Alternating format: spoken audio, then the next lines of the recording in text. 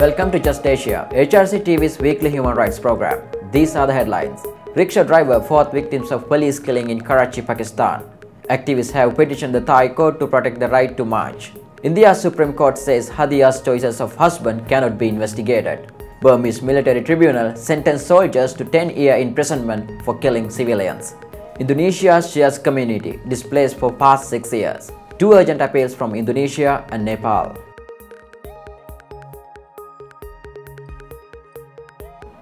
Welcome to AHRC TV's Just Asia. I am Mamila Sampath. This week Just Asia begins with Pakistan, where police shot dead a 24-year-old rickshaw driver on Sunday while allegedly chasing a terrorist. It was later found that the driver, Maqsood, was nothing to do with any terrorists or gangs, and the police simply shot him when they could not target the terrorist. Although the police officers have been arrested, no charges have been filed yet. Maqsood's shooting on January 21st is the fourth police killing seen in Pakistan's capital city of Karachi this year. On January 14th, the dead body of Dr. Hassan Safar Arif, former professor of philosophy, was found in the back seat of his car with several torture marks.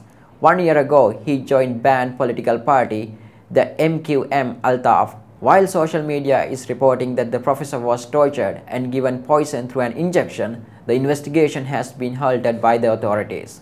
19-year-old Intizar Ahmad was shot by plainclothes police on January 7th, apparently because the son of high-ranking police officer was interested in Ahmad's girlfriend. The police stopped Ahmad's car and shot him 16 times. After much public protest, all the police officers arrested except the officer whose son was interested in the girl. On January 3rd, a young man, Nakibullah, was arrested from a restaurant near his house and was kept in illegal detention by a senior superintendent, Rao Anwar. On January 13, the police officers announced that Nakibullah was killed along with 3 other terrorists in an encounter. In fact, the police asked for a bribe for his release, but when no money was forthcoming, he was shot dead. In the last 2 years, 1,360 persons have been killed in the police encounter. Just Asia speaks to Lawyer Javeria Younes for more information.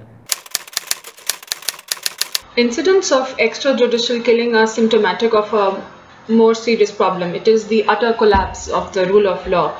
Though it is not a new phenomenon in the country, it only came to foray because Nakibullah was a social media starlet, having many followers on his Facebook account. His murder elicited huge media backlash and protests by the civil society, forced the administration this time to act. There may be many other innocent victims whose deaths in fake encounters have gone unnoticed. The ousted SSP Malir Anwar Rao was known as the counter specialist. He was untouchable and he reportedly enjoyed the unquestioned and unbrittled impunity and support from the security establishment as well as the political leadership. Such erring police officers are a product of a system that sanctions extrajudicial actions. Custodial killing and fake encounters have become the de facto crime deterrent, where suspected criminals, militants, and sectarian extremists are killed. Not only are killed across the country. An out-and-out license to kill makes incidents of extrajudicial killing inevitable, and I don't think they will stop anytime soon. I think there should be a judicial inquiry into all suspected encounters. Retrospectively, perpetrators of the crime must be punished. It will help prevent such excess use of power and authority in the future. More importantly, however, is to reform the police system that produces officers like Rao Anwar. His impunity came from the political patronage. I think the government must put judicial and monitoring system in place, and that there should be a public oversight committee of all police actions, particularly police excess. And I believe no one should have the impunity to use power indiscriminately, and no one should be above the law. Moving to Thailand, right activists on Monday petitioned the administrative court for an injunction against harassment of their Solidarity Walk activity. The People Go Network launched the We Walk Solidarity Walk from 20 January to 17 February 2018 for raise public awareness on issues concerning natural resources, alternative agriculture, health assurance, and the exercise of rights and freedoms.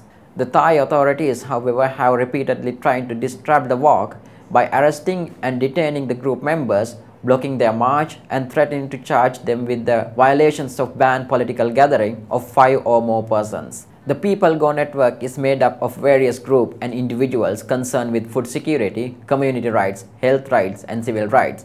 For more information, AHRC interviewed Mr. Surachai Trongngam, a senior lawyer representing the People Go network. วันนี้เรายื่นคำร้องขอคุ้มครองชั่วคราวนะครับที่ศาลปกครองกลางแล้วก็ขอให้ศาลไต่สวนไอ้คำร้องเนี่ยโดยฉุกเฉินนะครับก็นั่งรอกันอยู่จนถึงตอนเย็นนะครับก็ศาลก็มีคำสั่งสั้นๆนะครับว่ายังไม่มีเหตุฉุกเฉินไอ้ที่เราจะขอให้ไต่สวนวันนี้ขอให้ฟังความเห็นของตำรวจซึ่งเป็นผู้ถูกฟ้องคดีก่อนนะครับแล้วก็ศาลยังสั่งต่อไปว่าจะรีบพิจารณาคำร้องขอคุ้มครองชั่วคราวให้โดยไวงั้นต่อไปครับก็คือว่าวันนี้ไม่มีการไต่สวนคำร้องขอคุ้มครองชั่วคราวครับแต่ว่าเข้าใจว่าศาลเนี่ยก็จะมีคำสั่งครับส่งคำร้องของเราให้อีกฝ่ายเขาแก้คัดค้านมาก่อนนะครับแล้วก็จะนัดไต่สวนอีกครั้งครับ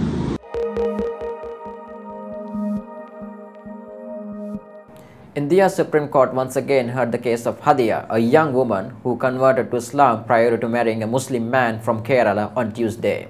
As Just Asia previously covered, the court in November removed Hadia from parental custody and allowed her to resume her studies. After the Kerala High Court had annulled her marriage, Hadia was forced to live at home with her parents. In the latest hearing, the Supreme Court bench observed that ongoing inquiry into Hadia's husband Safin Jahan and his link to radical group must have nothing to do with the illegitimacy of her marriage. According to the court, the NIA cannot investigate Hadia's choices of husbands and as she an adult and can make her own choices. This is a refreshing move by the Supreme Court in a case fraught with a legal and ethical question regarding the right of an adult woman.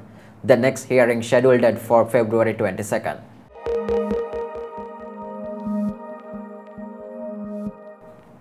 Next, a Burmese military tribunal has sentenced 6 soldiers to 10 years in prison for killing 3 civilians in war-torn Kachin state last week.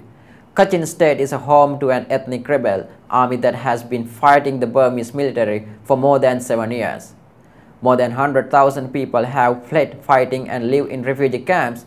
The 3 civilians killed were among a group of 5 detained by soldiers last May while heading back to their refugee camp. 2 of the men were released and returned to the camp while the bodies of the other 3 were found in the shallow grave 3 days later. Right groups welcomed the rare prosecution and punishment of the soldiers while raising concern about the trial being held behind the closed doors. Burma's military has been accused of violating human rights with impunity for decades, including in its conflicts with rebel groups. Most recently, it has been accused of ethnic cleansing against the Rohingya in Rakhine State. Indonesia's Shia's congregation has been displaced from their hometown in Sampang, Madura Island, East Java province since 2011. After the government and police failed to prevent anti-tolerant groups from burning and demolish their houses and property in Sampang, they were forced to move to a refugee camp in the sport building in Sampang Regency. They were then transferred to Suarjo Regency, where the local government provided modest apartment for them to stay until today. Over the last 6 years, the displaced Shias have faced various problems, mainly economic. The local government refused to pay school tuition for children and refused to provide expenses to repair their apartment. Also, only 45 families out of the 342 families are given health insurance. There has been no effort to find genuine economic solution for the Shia refugees, with the government providing a merely IDR 709,000 monthly income, hardly enough to cover their living and education expenses. Most importantly, the government is reluctant to find a way to return them to their hometown, despite strong pressure from civil society groups to fix the matter through a conflict resolution mechanism.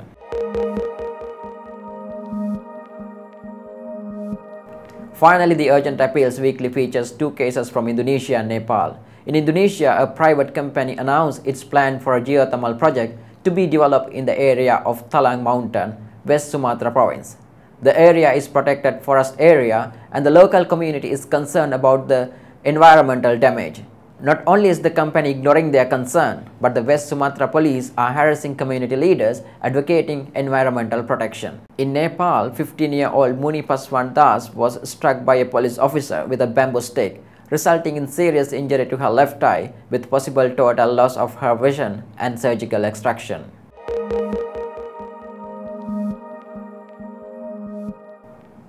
That is all for this episode of Just Asia. For more on these and other issues, please visit www.humanrights.asia or www.ahlrc.asia/justasia. Thank you for watching and see you next week.